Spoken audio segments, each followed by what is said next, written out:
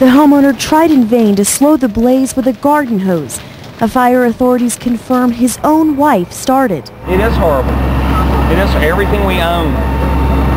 20 years, 15 years, we've been living here 15 years and it's gone. Excuse me, get that out of my face. Authorities tell us Stephanie Seavey set the fire in a fit of rage, risking herself, 5 children, and husband. We need some police down here immediately. High winds added fuel to the fire, putting others in danger too. The wind was blowing pretty hard and it gushed up our one while ago and it spread across them treetops pretty far. Next-door neighbors who were still grieving over their own tragedy also had to worry about losing their home. I'm so shocked for my brother, burying my brother today, so, but it's scary. The heat was so intense, it set off some ammunition in the house and sent bullets flying. But still, neighbors tried to help. I don't know if there's any kids or anything on, so I grabbed the phone and called 911 and tried to get inside the house, but front glass just blowed out of the house before I can get in there, and I took my truck over. I was going to try to drag them stuff out of the way, and it just went up from there. Can't believe it. With something happening that close to you, you don't know what you're going to do until I guess you experience it. When firefighters got on the scene, the house was already destroyed. Watch over your head, okay? Dozens worked to contain the blaze. Despite the tragedy of a family losing their home, authorities say miraculously no one was injured. Chloe Maroney, WVLT Volunteer TV News. As the sun sets at Eglin Air Force Base, these fresh young faces prepare for another first on the road to becoming special tactics operators. It's basically something that they have to have in their back pocket. The exercise rotary wing helicopter call for fire. As the day turns to night, night vision provides their guiding light. This is their initial part of shoot, move, and communicate. And now for these 14 airmen, theories and principles learned in the classroom become hands-on training. Right 50. On target. Here's how it's carried out. 2-man teams work together, describing a target to an aircraft, in this case a UH-1 Huey. From the ground to the eye in the sky, airmen inside the helicopter adjust fire to connect with the targets below.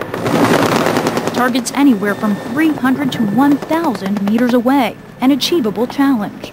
Being able to bring our abilities and our skills to the fight and augment those forces is a huge force multiplier. And we're going to get ready to do it again. So be ready to adjust and continue operations. And as for those leading the instruction, former fighters themselves, those who have served time on the front lines.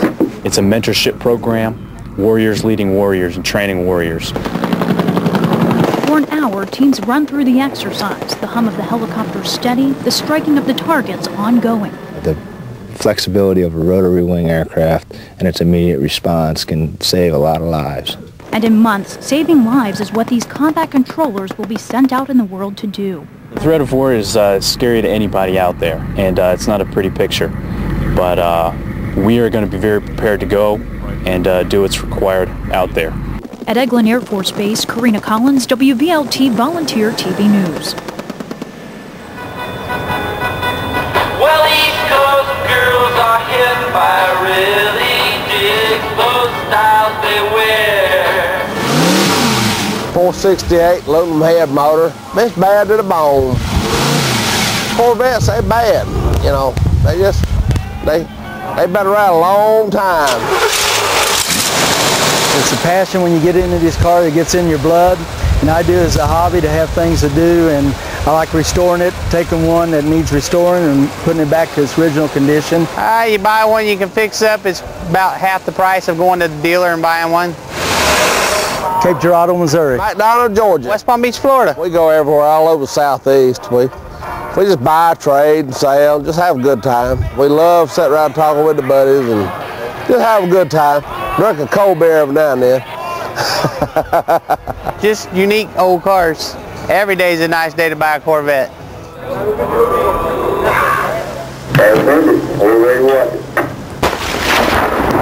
This is real.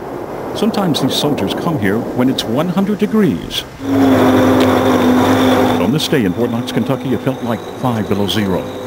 This is what the 278th Armored Cavalry Regiment calls battle-focused training. Echo 515, Fort Knox, go right there. Back in Knoxville, 0700 hours, myself and photojournalist Daniel Beckner board this Army National Guard Black Hawk helicopter.